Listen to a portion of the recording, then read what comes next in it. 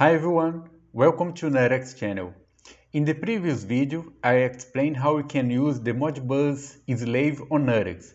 And today, I'll explain how we can use Modbus Master on NuttX to communicate with some Modbus slave.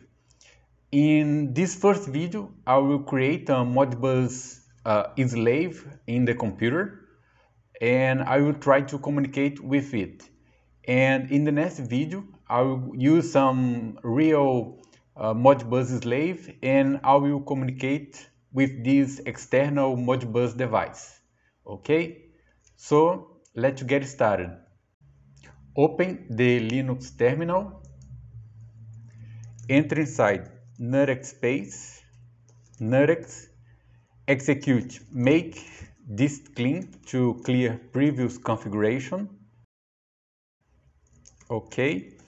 For the Modbus Master, we don't have onboard config already done. So I will configure it from scratch. And it's better because you see all the details. So we will start using the standard NS8 board configuration. So STM32F4 Discover NSH. Then we can execute make menu config, enter inside system type, STM32 peripheral support, and we need to enable the UseArt1. Let's find it here. Okay, this one. And now we need to define that that UseArt1 will be RS485 device. So we exit and go to UseArt configuration and we enable UseArt 485 on UseArt1. Exit again, enter inside device drivers, go to serial drive configuration. We need to enable the term IO. In fact, term IO is not used yet, but there is a speed T variable or definition that is used on free Modbus. If you don't enable the term IOs, it will report some error during the Modbus compilation, the free Modbus compilation. So enable it.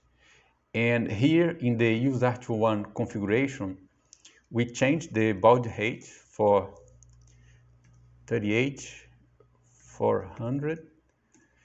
And we need to change the parity setting to even parity is the number 2. And that's it for the UseArt configuration. Now we can exit again, and exit go to application configuration. Enter inside free Modbus, enable free Modbus, and enable Modbus Master support via free Modbus. We are using the RTU Master. So if you want to use other, we can use ASCII2 for example. And currently we have callback only for the holding register. For the others, we need to implement in the master example. So currently we will disable all these ones.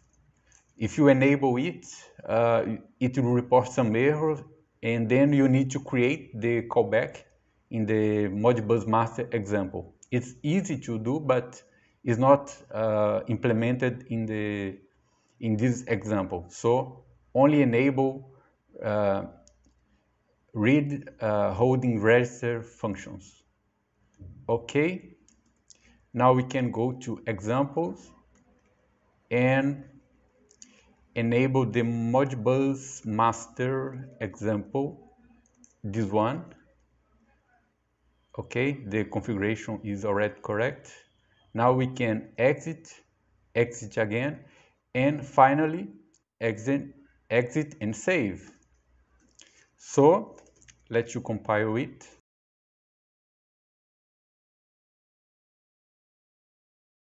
Very good, it compiled correctly. Now we can flash the NuttX.bin inside the STM32 discovery board. So let's you execute the OpenOCD command to do it.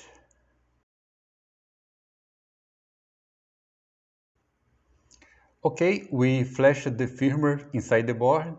Now we can run minicon, reset the board, and let's see if we have the two serial ports inside the /dev. Okay, we have the TTY S0 and TTY S1.